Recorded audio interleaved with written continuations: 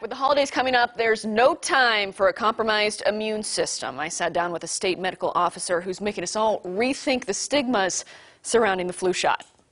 There's a lot of rumors and myths and fears out there about flu.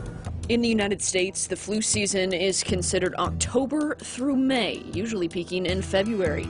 But last year's outbreak saw surges in hospitalizations right about now.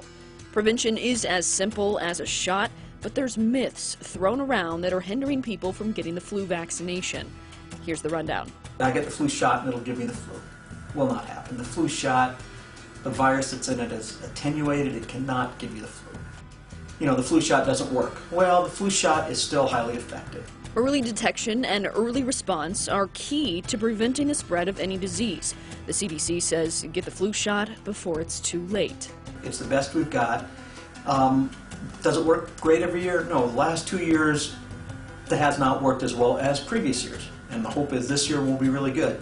The problem with the flu shot is it mutates every year. The virus mutates. So the scientists are almost predicting. They're trying to guess which way it's going to go and come up with a vaccine for that. And sometimes their predictions are not as good as others. But even in the worst cases, it's a 60% effective shot. It's very good. It's the best we've got.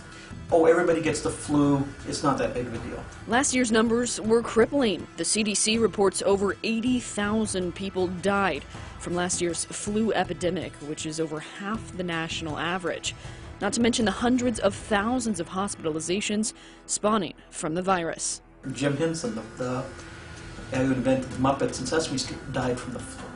There's a lot of people that died. And if you don't, you also get very sick. People miss a lot of work. And the virus is highly contagious. Once one person in the family gets it, everyone's going to get it. The flu shot is painful. It hurts. No, any shot doesn't feel good. No one enjoys getting an injection. Oh, this is already all done. It hurt a little. A little. But this is pretty innocuous as far as they go. There's very few side effects, very few risks, and it's highly effective. It's one of the best things you can do. You know, that only certain people need to get it. Although 90% of flu-related deaths were in people 65 and older, Dr. Johar says younger ages are not in the clear. Now, it's much more important for elderly, pregnant women, children, someone who is already immunocompromised from some other illness, especially cancer patients, folks that have different immunocompromised situations. It's more important for them, but this is important for everybody. Doesn't matter how healthy you are, you can get the flu, and it can be dangerous, not only for you, but people you come around. Now today, 3 influenza-related deaths have been reported in Arkansas this flu season, and 1 death in Missouri. The CDC has just reported the second pediatric death nationwide. Not something to take lightly. Jeremy, Kallie, back to you.